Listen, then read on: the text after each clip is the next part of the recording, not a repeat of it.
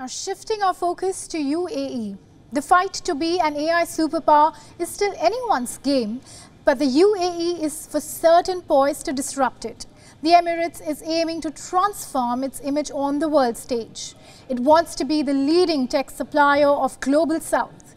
We decode the UAE's ambitions and its recent steps in that direction.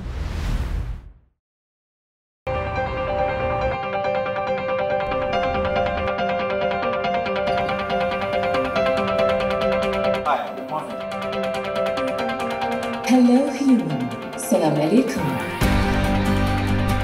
The United Arab Emirates is making sure it does not miss a big breakthrough once again. It is leaving no stone unturned to tap into the power of artificial intelligence.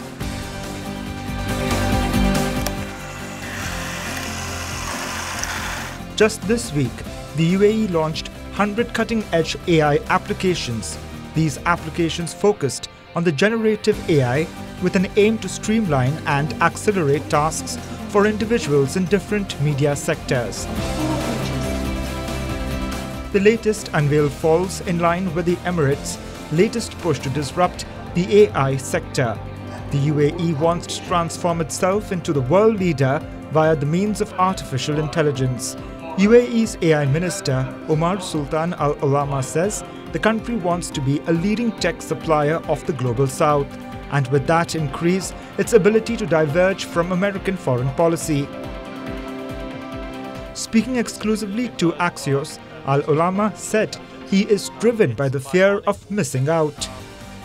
He said the only people in the world that banned the printing press was the Arab Muslim Empire because they feared the unknown. Al Olama believes the world is standing at the same stage once again, and they will not make the same mistake again.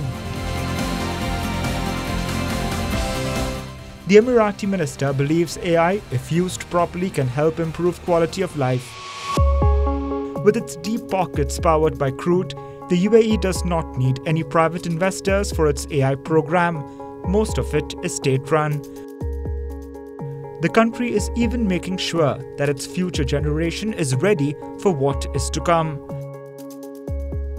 For the last 5 years, Emirati officials have been getting specialized AI training from Oxford University. The government, meanwhile, runs special camps for students to teach them the good and bad of technology.